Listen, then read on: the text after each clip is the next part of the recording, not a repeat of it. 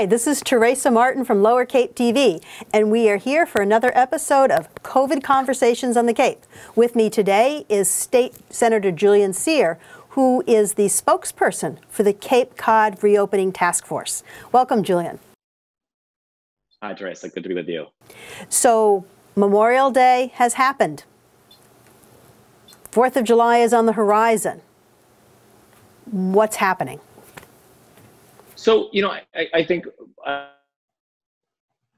cautiously optimistic from a public health metrics perspective, and also from a business perspective, that, if you look at any of these metrics, I'm cautiously optimistic that we're going to have a summer season.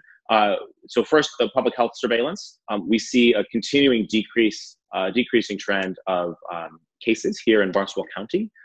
You see that also on Nantucket and also Dukes County, which is Martha's Vineyard. And actually broadly in Massachusetts, the trends are going in the right direction. And we're not seeing that in other states.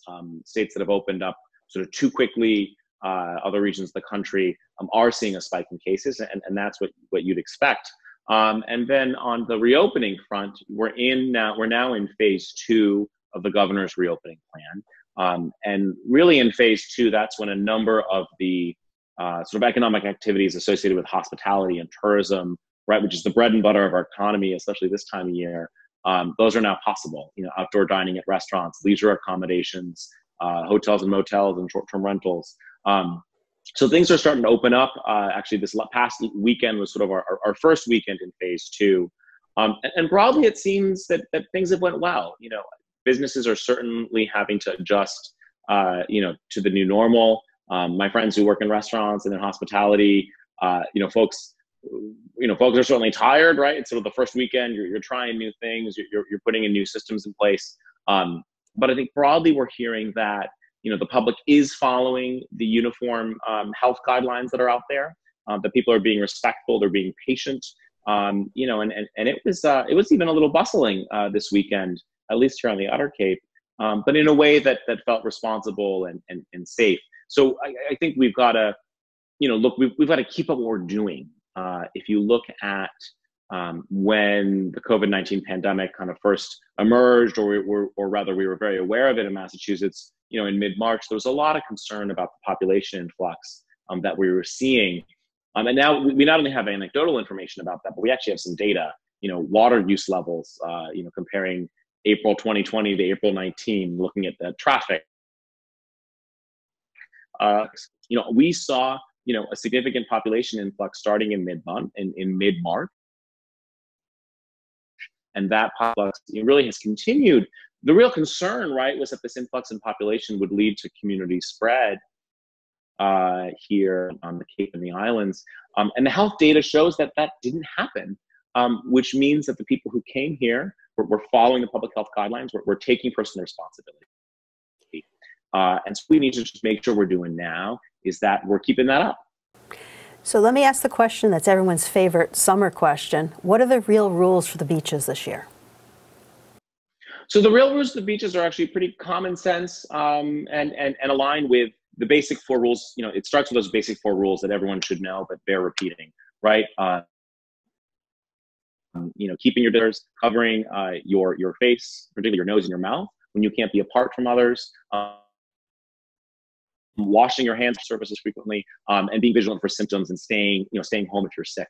So that applies to the beach as well, asking people to cover their nose and mouth, particularly when they're in transit to the beach, right? You're walking on that little path, asking that people are in toweling groups of no more than 10, and that you keep a distance of 12 feet between toweling areas, between toweling groups. It's a great phrase. I've never heard it put that way. Toweling areas.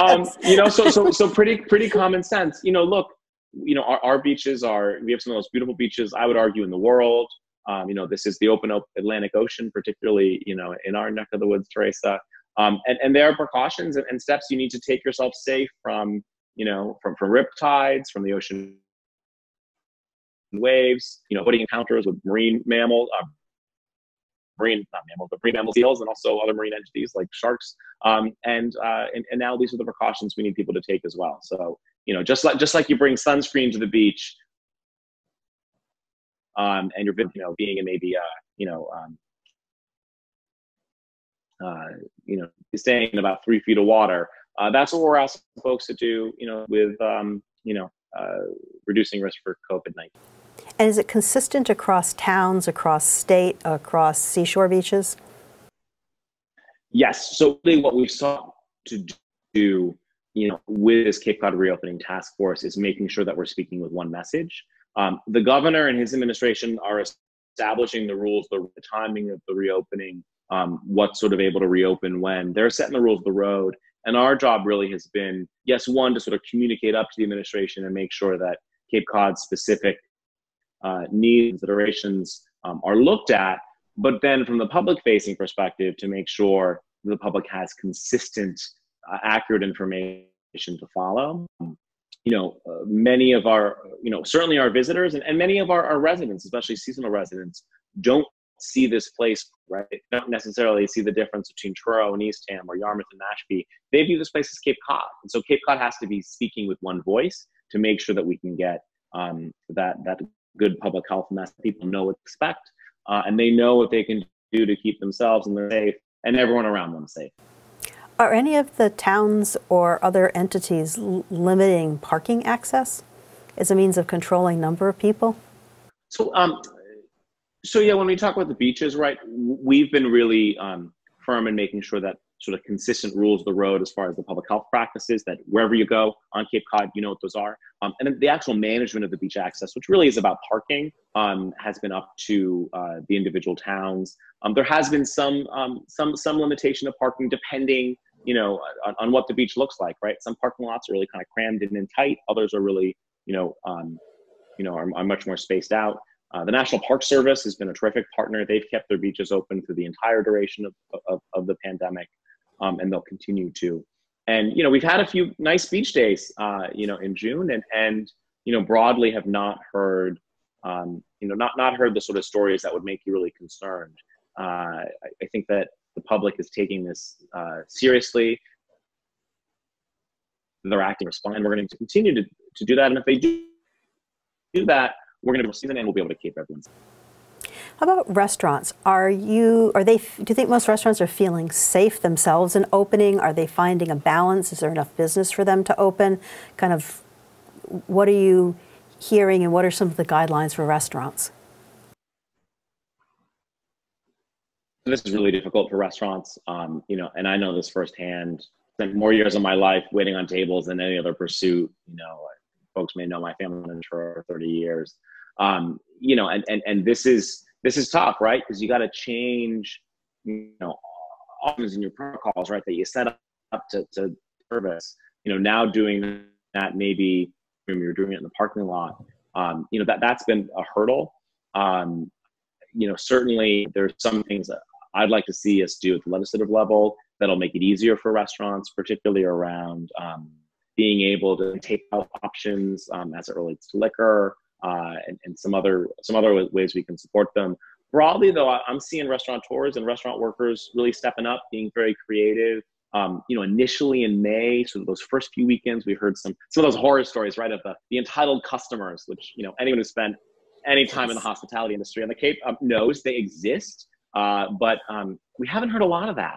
I was walking down Commercial Street this past weekend, and checking in with my friends who are the host or waiters, and they said it was a busy weekend.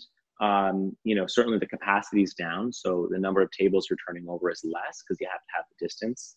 I think it's going to be a very challenging summer, but I'm cautiously optimistic that we'll have some level of business that'll enable folks to to get through what's going to be a muted season. But it is tremendously difficult, and I really admire everyone in this industry, especially the workforce, who's really stepping up to make this happen in a really difficult environment. The workforce is a question I had because we have no guest workers this summer, right? So we have some guests. The seasonal workforce sort of comes from sort of three places here. One are folks who are sort of in the country already, right? Friends of mine who maybe spend the winter in New York or Palm Springs and come here in the summer and bartend away on tables. Then you have the H-2B visa program, and that's primarily the program that a lot of Jamaican folks come through. the way that the H-2B program is set up is it's actually a 3-year visa. So a number of these workers will be here in the summer, and then we'll go to a winter resort like in Stowe, Vermont, and work there and then come back. So some of those folks actually are here. The chunk of seasonal workforce that we're largely not getting this summer is the J-1 visa students. These are students from all over the world, but mostly around, these days it's Eastern Europe, and those have been curtailed. My sort of hope, and in part because of travel restrictions and a whole host of concerns that are warranted, my hope is that we have a little bit of a right sizing, right, of the workforce. We're going to have a muted season. People are going to be doing less business. There's going to be less people here, and so hopefully, in the best case scenario, there's a bit of a right sizing there. But so we're not seeing some of our traditional seasonal, other parts of our seasonal workforce have been here, and if you're dining out, there's a mix. For someone going to a restaurant, what are the things that people want to be most aware of? So you want to have a mask on you, particularly when you're kind of going from entering the space. This is outdoor space right now. When you go to use the bathroom, something like that. But otherwise, we patronized several restaurants and sat outside and was served, and it's sort of, there's just more space between the tables, is sort of the biggest difference. A lot of much of what's being served is currently with paper and plastic and things that are kind of better from a public health perspective right now. And I think what we really need to do is ask people who feel comfortable, and everyone's doing their own sort of risk assessment here, and that's important. But if you do patronize a restaurant, go. Please be sure to tip very generously. I'm really worried about our tip workforce, who in a traditional summer make enough money in these sort of short 8 weeks, 12 weeks to sustain themselves through the rest of the year. And so I'm really worried about that. I'm really worried about the workforce. My friends in the restaurant industry, my peers. We have a demographic challenge here, right? We need young people to stay here. So if you do feel comfortable going out to a restaurant, be sure to tip generously. Are we seeing any of that trend that some parts of the country say they're seeing, that because of the unemployment $600 stimulus component, it's hard to get people to go back to work? I think there is some hesitancy from workers in wondering, what's going to happen, right? In a seasonal economy where, you only have a few short weeks to make a living. If it's going to be sort of a muted season, and a real concern about, are they going to be able to get help kind of, after Labor Day, right after Columbus Day. And so that's definitely there. Most of the folks I talk to, though, are sort of eager to work. And I think increasingly it seems like there's business. I think that if you just look at how this past weekend went, people are out and about. And so it may be busier than I think we were expecting it would have been, just a few short weeks ago. The real challenge, though, is that, are people going to take personal responsibility? Are they going to, conduct themselves in a way that's going to keep themselves and their families safe and keep our workforce and our community safe? And so far, so good. We're seeing, I think, more responsible behavior here in Massachusetts and here in Cape Cod than maybe in other places. Unfortunately, we've seen throughout the country. I went to the march in Orleans, and I think every single person I saw had on a mask. I was there too. And well, that was marvelous. That was pretty incredible. Never seen anything like that on Cape Cod and Orleans. And yet people were still, despite their passion, were still being safe and responsible. And I think the vast majority of folks are. And what we need to make sure that we're doing from a task force perspective is getting a uniform, consistent message out there. So the public, particularly our visitors and our seasonal residents, understand what the rules of the road are and can follow those guidelines to keep themselves and their families safe and to keep everyone else safe. In about the 1 minute we have left, is there any message the task force would like to give for July? So, I mean, we're currently in phase 2. We're hoping that we're able to, if the trends continue in this direction and the public health surveillance looks the way it does and continues these downward trends, then we'll be able to move into phase 3, which provides additional options, indoor outing instead of just outdoor dining. I'm sorry, indoor dining instead of outdoor dining. So we're cautiously optimistic there, but really just want to make sure that people are following the guidelines, that we're now open in many ways, to be patient with us as we figure it out, and to really thank people for supporting our community and supporting our workers and our businesses. This is a tremendously difficult time, and your patronage really is going to make a difference for folks being able to ride this out. This is Teresa Martin from Lower Cape TV, and we have been here with a COVID conversation about the Cape Cod Reopening Task Force with its spokesperson, State Senator Julian Cyr.